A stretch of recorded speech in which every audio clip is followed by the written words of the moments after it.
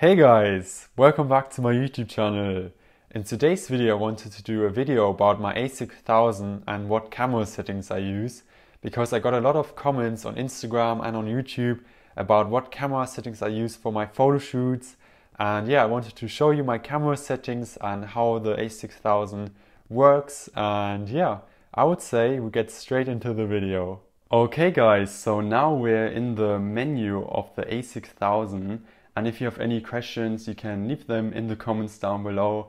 And I'm going to try to explain this as easy as I can. And I also have this little thing here to show you some things, how things work with this camera. And to begin with, for image size, I leave my Sony a6000 at 24 megapixels. You can also choose 12 megapixel or 6 megapixel, but I always leave it as 24 megapixel because you always want the best out of your camera.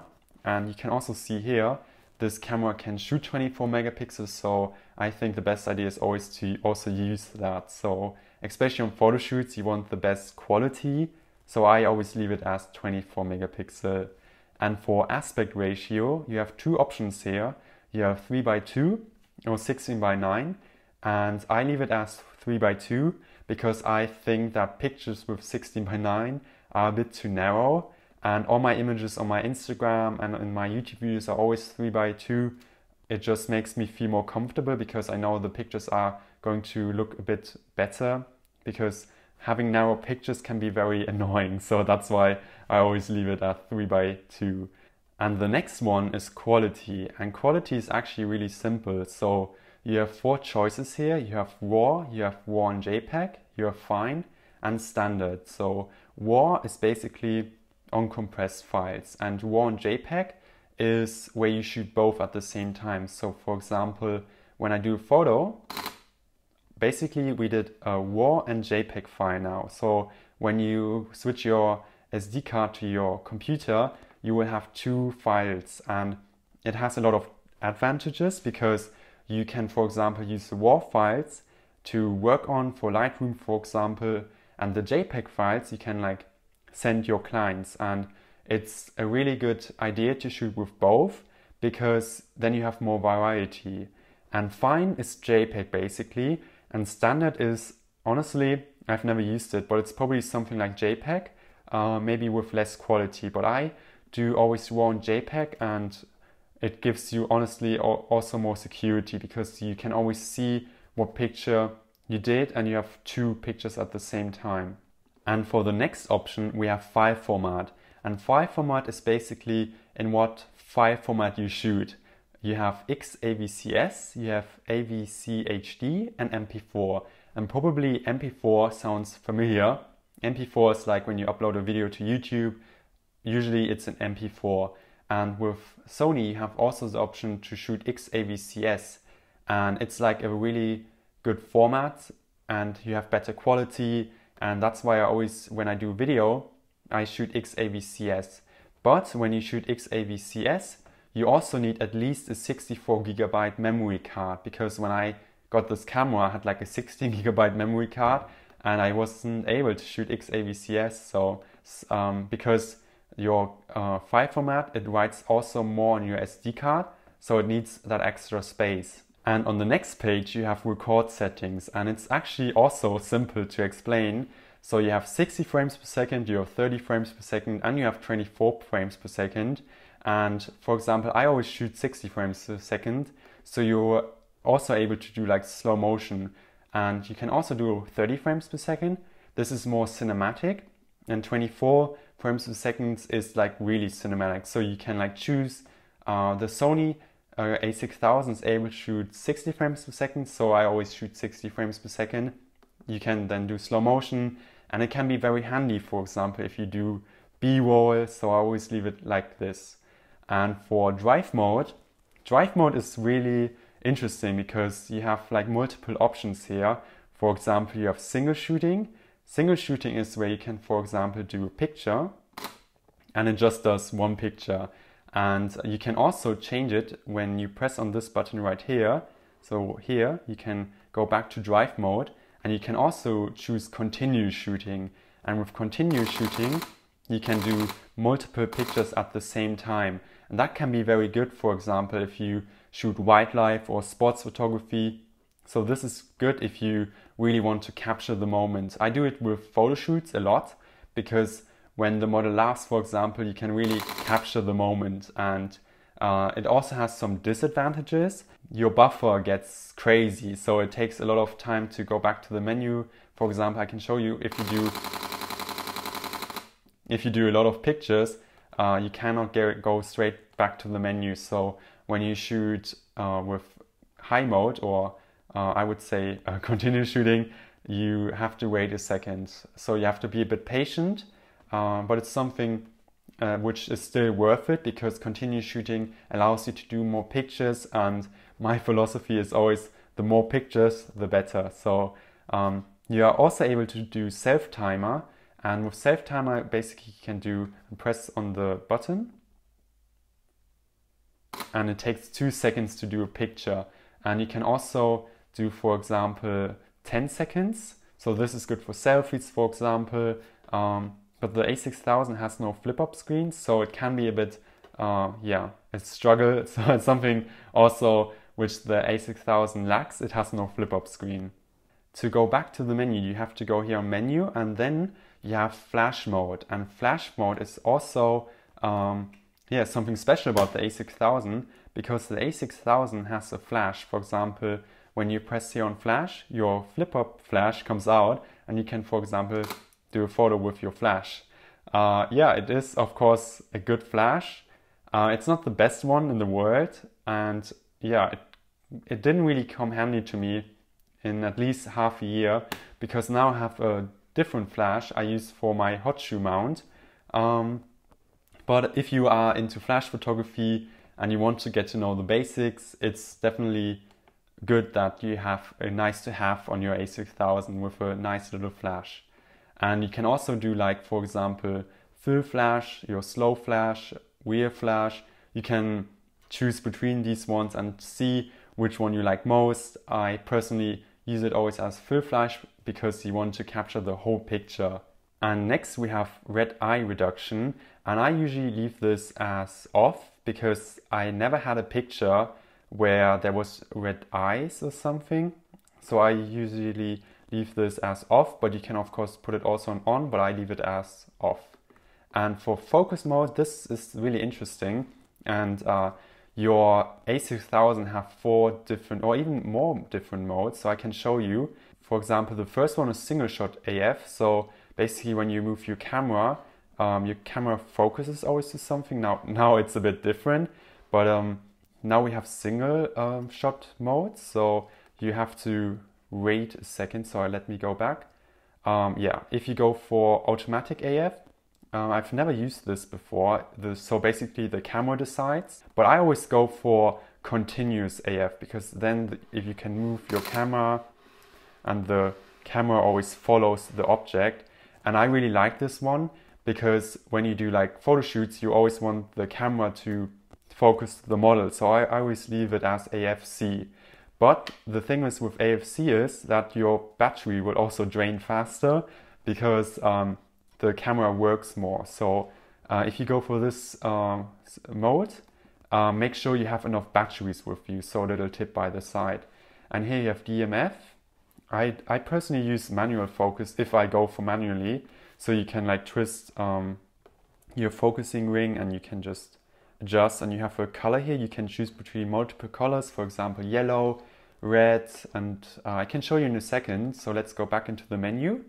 So on the third side, we have focus area. Here you have focus area right, you have zone, center, and flexible spot. And for example, when I do video, I like to put it as wide because, let me go back to the menu.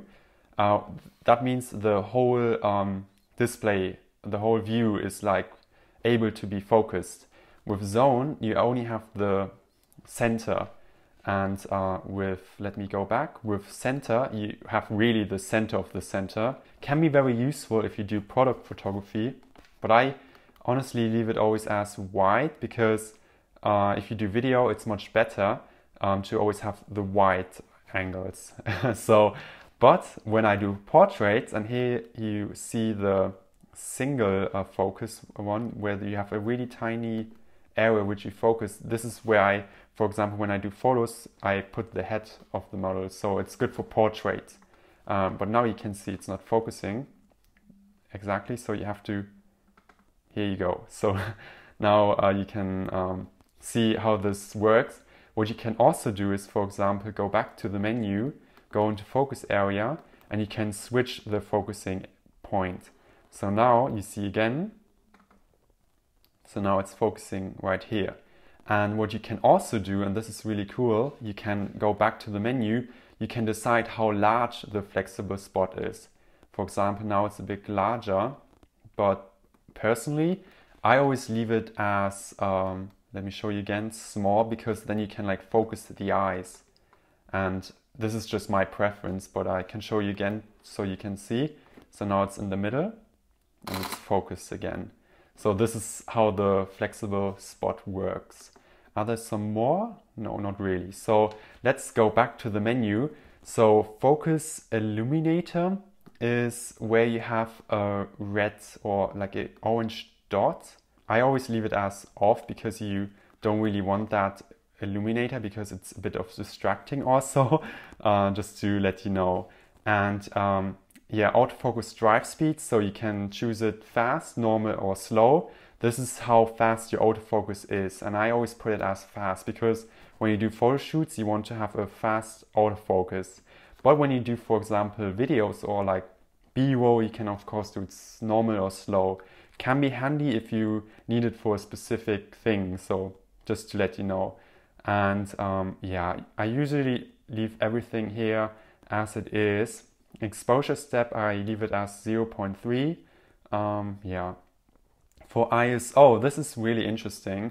So ISO is basically your photo boost. For example, this is ISO 100, and you can also raise it to like ISO 1000, and the camera goes until it goes really high.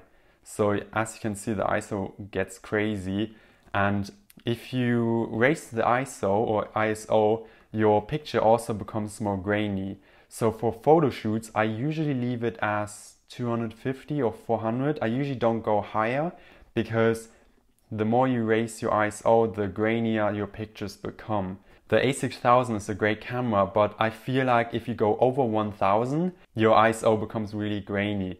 So usually I stick around 400 and then you're good to go.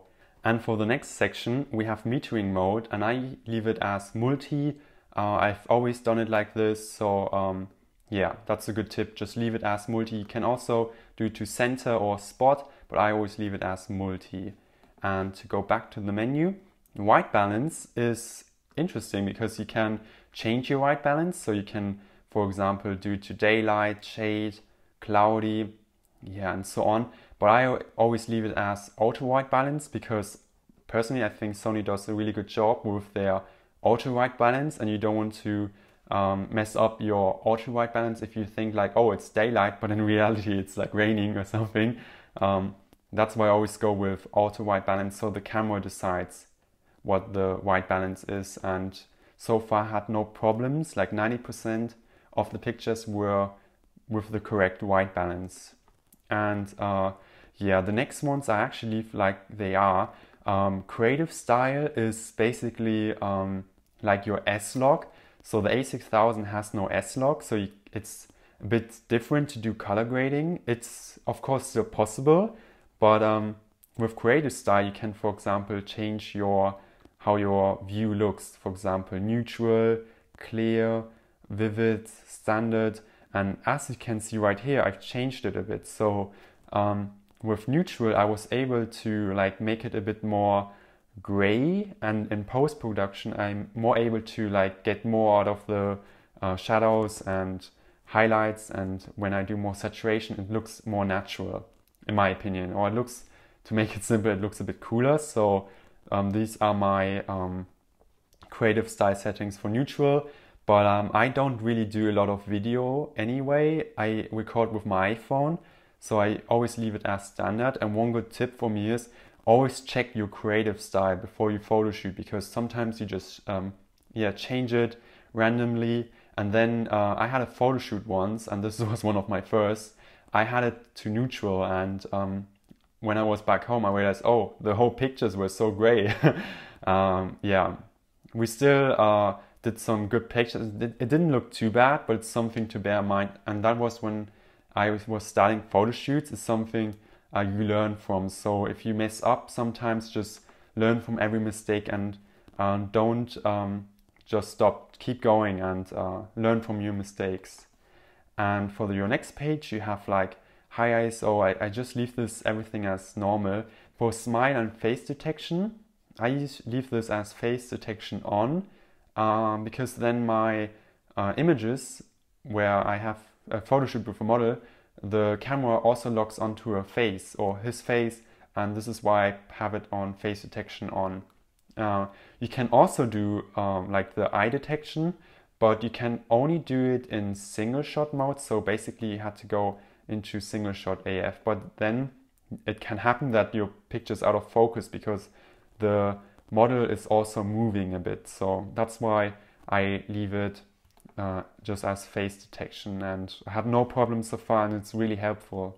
And on the next side you have all the other options like steady shot, but this camera has no steady shot, so, or this lens, so you cannot really do much. But if you have like a lens which has steady shot, you can enable it to use its steady shot. On your next side you have more options like wind noise reductions, and this was really it, like for my camera settings. Yeah, the most important thing is that you always check, do you enabled 24 megapixels RAW&JPEG, that you have for your creative style, that you chose on standard, that you make sure your pictures are always like set to normal, because it can happen so fast that you mess up with your settings. Especially you can just press around some buttons and it goes back to normal. So every time on your photo shoot, or in general if you do pictures, always check before, is everything correct, are my settings good?